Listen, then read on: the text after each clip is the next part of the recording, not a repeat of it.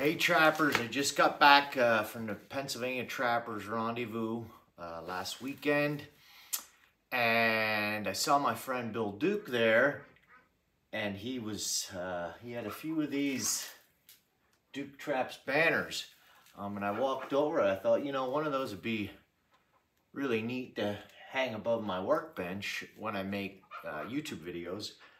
And as I was walking over, Wes Osborne grabbed the last one. And Bill said, well, I don't want you to not have one of the banners, so he had his dad ship me one, and I had it a day after I got back. So I said to Bill, I said, that would be really good to have for the next video that I'm gonna do, and I had it planned out. I just didn't get around to do it, but I wanted to do a video on one of the most popular common traps out there. And that is the Duke 1.5. I kind of consider the 1.5 Duke similar to what the #1 Victor was, 50, 100 years ago. And it's kind of like the 30-30 of traps right now. Very common, very versatile, very economical, and very much available.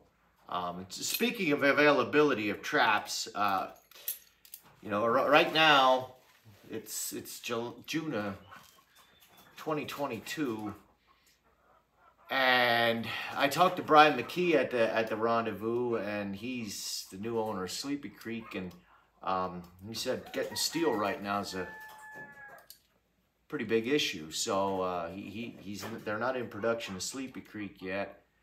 And as far as Oneida Victor's concerned, I have heard through the grapevine that they're not even producing traps over the last bit of time. Dealers can't even get their traps. So really that leaves, of the bigger manufacturers, trap manufacturers out there, it leaves the Bridger 1.5 and the Duke 1.5 if you're looking for a 1.5 size trap. And like I said, this Duke 1.5 is a really popular trap, and it's kind of replaced the old #1 long spring in popularity and versatility.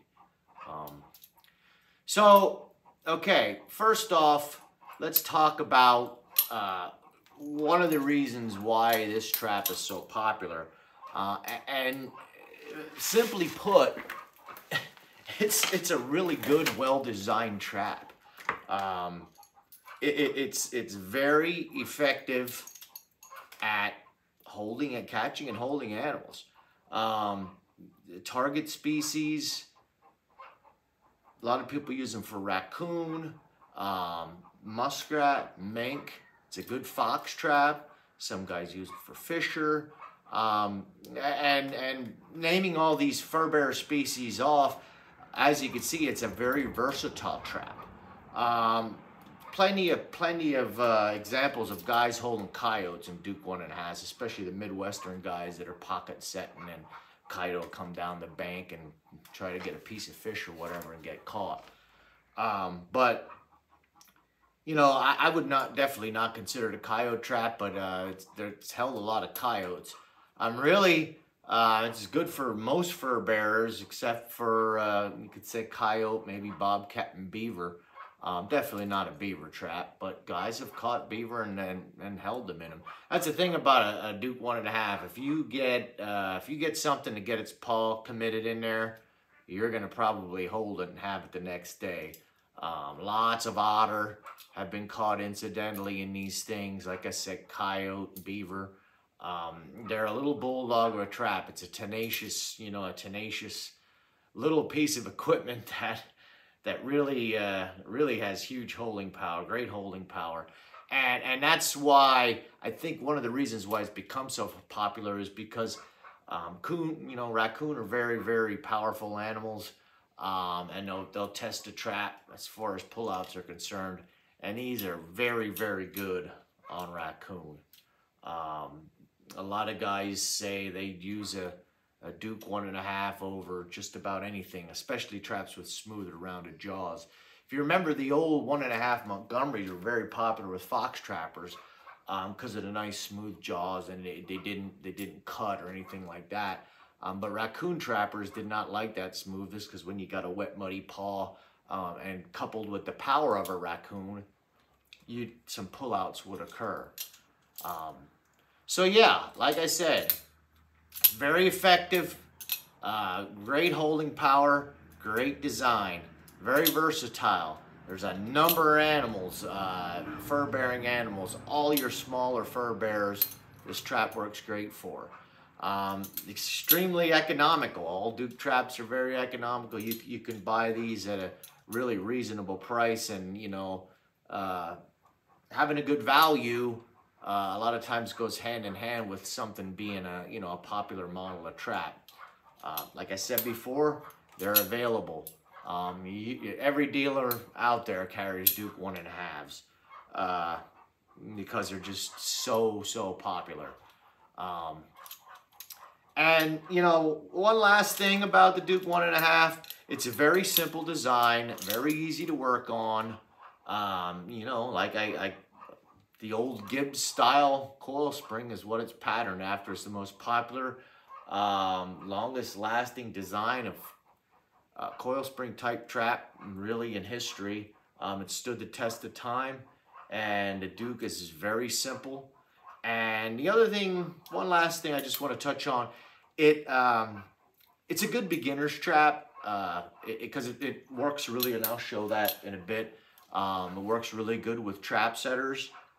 So if somebody's just starting out and don't really have the hand strength or the mechanics of setting a trap, this trap is not oversprung, and it works really good with a pair of setters if you're trying to teach a kid or a beginner how to set traps. So I will just go through. I mean, it all depends what species you're after and your personal preference. There's different ways of tuning and modifying these. I will show you some of the tuning that I would do if I was going to use these for an all-purpose multi-species trap. If I was just going to use them in water, I probably wouldn't do as much. But if I'm going to use them as a backup fox trap, or and then use them on the mink line, or use them on dry land raccoon or whatnot, I'd set them up like I would for fox trap, and so they work well using them in dirt sets. And then they also, then they'll work fine using them in water as well. Yeah, I mean, one good thing about these guys is, like I said, they're very economical. And as I've mentioned in other videos, I have a lot of drive overs on my fox line. Farm equipment trucks, ATVs. So I get a lot of traps that get squashed a little bit and bend up a little bit. And these Duke 1.5s, they're good in putting those places where they're going to get driven over, because one, if the trap would totally be destroyed, which rarely happens, you can usually bend them back into shape. You're not out of a lot of money. And number two, they're pretty lightweight, and they're pretty easy to bend back into shape. So that's just another side use, another benefit of these. They make a really good, I don't want to say throwaway trap, but if you have a situation where you're going to have drive overs, or if you're water trapping, or even land trapping, and you're worried about theft, you're not out a whole lot of money if you lose one of these. But I'll go through a couple small modifications and tuning, and we'll go from there. Okay, first thing I do to these Duke 1.5s, and I do it on just about every trap that has a dog, is I pinch this dog eye shut. Put that in the vise and squeeze that shut like that. And that gets rid of that side or front and back play. So it's really easy to do.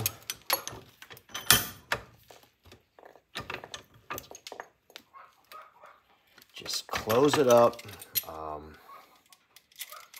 Can actually go a little bit yet. You don't want to go too far. It's not that big of a deal, because if you go too far and the dog's binding, you can just put the dog in the vise like that and twist it, and it'll open back up. You can see I bent that dog eye shut, and there's no more back and forth play. Okay, I'm gonna want to replace the chain on these. Not that the chain is not sufficient. I just like welded link machine chain on, and especially any trap I'm going to use on land. I just think it beds a little better. So simply open up that swivel some, remove the chain. We're gonna add something else later, and I'm gonna night latch these. So I'll hold the nut, the pan nut with a needle nose. And remove the pan bolt.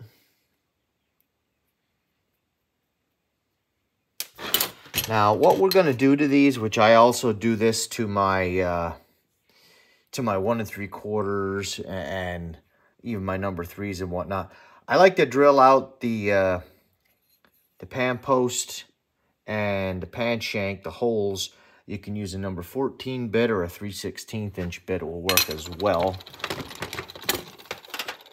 And this is kind of how I go about doing that. Oh, I want to show you this real quick. Before you drill them out, I will usually take a screwdriver and spread the dog, or the pan post a little bit. Because when they put the pan in there and they tighten it up, it kind of bend those pan posts inwards. So I am gonna use a washer as a spacer in there, a brass washer. It keeps corrosion.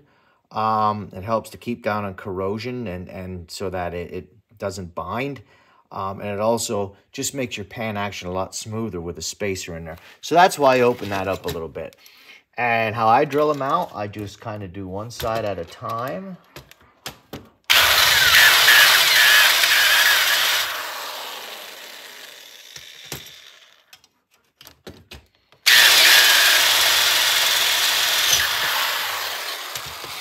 I hope I had the right size bit in there. I just ruined that trap. Nope, we're all right. I thought it was there.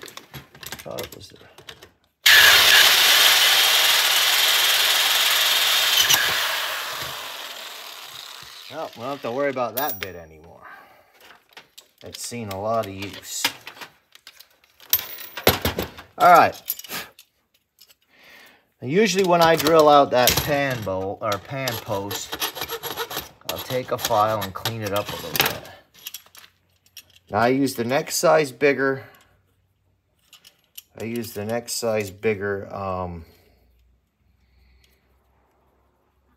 Screw, which is a number 10. Now I got to hunt myself a new drill bit to drill the pan out. So I'm going to shut the camera off and do that. This video isn't going as well as I would have hoped. Okay, folks, I had found another bit to replace the one I just broke, and I drilled out the pan shank with a 3/16 inch bit. This is also night latched already. I'm not going to take the time to go through and show how to night latch. I have a video on my channel here on night latching, and that goes into detail of how to do that. So simply, I use a 10S brass washer and a number 10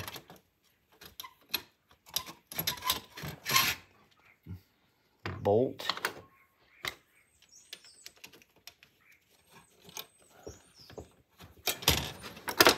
Now, usually when I'm first adjusting my pan tension, I crank her down pretty tight.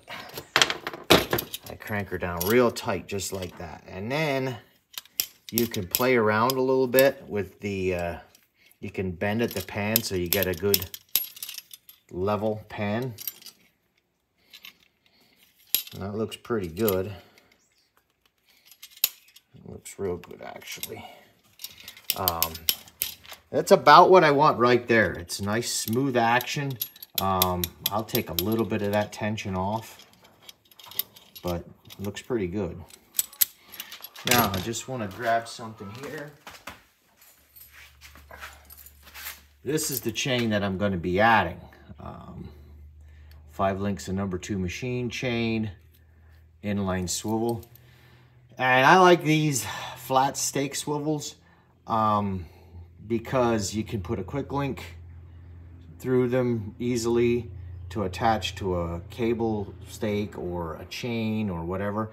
Also, they work good with a Bob Best toggle, and they work good with a split ring. So they're kind of universal. Now, we really don't single stake with rebar for on land when there's coyotes, but there might be some situations where you would need to, you know, single stake a real long stake in a place where you don't think you'd have a coyote, and you can use it for that too. But we'll attach that. I'm not going to move the camera just to do that. I'm just going to put that in my vise and attach the chain. So now the pan is night latched. It's drilled out. It's ready to go. The dog eye is closed. Now what we're going to do, these dogs, especially the last couple runs, a lot of different traps, but Dukes are getting, the dogs keep getting longer and longer, it seems. And normally, well, you just want to bend that out, bend the dog post out. But these dogs are getting so long, I actually trim them. So what I'm going to do is I'm going to shut the camera off, and I'm just going to trim on the grinder, not rocket science, until I get a pan height I want. Like I said, if the dogs wouldn't be so long, I just bend that out a little bit to get it right, but I prefer to trim them.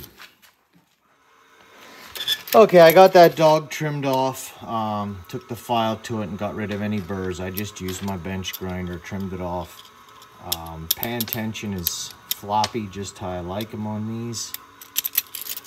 So the last thing I want to do is I'll set the trap, pull it down into the night latch notch. Now, as you can see, that loose jaw is just sitting up a little bit. Not bad, but we'll fix that. Simply by putting a screwdriver in the levers like this, and just giving that a little bend down. Not much, just a little bit. That'll bring that loose jaw down just a tad, and get everything sitting nice and flat. Cute little things, aren't they? Okay, the last thing I do to these, I didn't film that, but you've seen it in another. I put my initials on the bottom. But really the last modification / adjustment I do to these, if you ever saw Johnny Thorpe's Fisher video that Alan Probst did quite a few years ago, it's also in the Otter video too, but one of Johnny's little tweaks that he did to traps was he bent the tips of the levers down. They just basically, all you got to do is put it in the vise like so, give them a little tweak. That's all you got to do.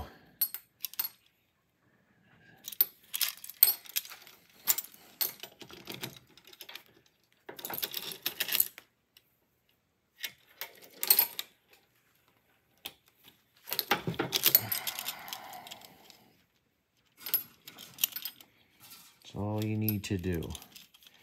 And I'll show you the benefit of this next. Okay, I did not bring out my tripod or any of my other stands here to show you this, so you're going to have to bear with me. I'm going to try to do this while holding the camera with my left hand and filming with my right. Now, as you can see, those tips of those levers are bent down. Now, if you want to do a surface bedded trap. And this, like I said, this is hard to do. You could take the foot of that trap, push it in the ground, like I showed in my Duke number 3 video. You can bring that loose jaw around, or that, that mid-chain swivel, and put it on a loose jaw. Now that trap is fairly solid. If you want to make a raccoon trail set or even canine sets, that would be plenty solid enough for an animal, you know, not a dirt hole type situation where the animal is my turkey came to visit. But yeah, for a surface type set like that, those levers bent down gives the trap a little bit more stability. See what I mean? Same deal if, you know, setting blind sets in the water. The tips of those levers help out with making the trap a little more stable. I had mentioned in an earlier segment about beginners using these traps and how they work with setters.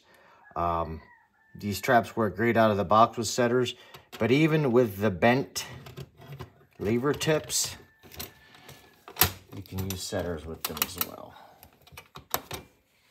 So I just wanted to show you that bending the levers does not really affect setter use if you were worried about that. All right, that's pretty much it for this video. You know, I had a little bit of technical difficulties in this one, and I'm sure some of my camera work was not on par. I apologize for that, but I hope the information that you got in this video is solid. If you're a Duke 1.5 user, I hope you can, you know, find this video enjoyable and get a couple tips from it on how to tune and modify them. That trap right there would be good for land trapping, and you could take it and go right to the water with it. So, yep, give me a like. Please subscribe if you haven't already. Until next time, have a good one.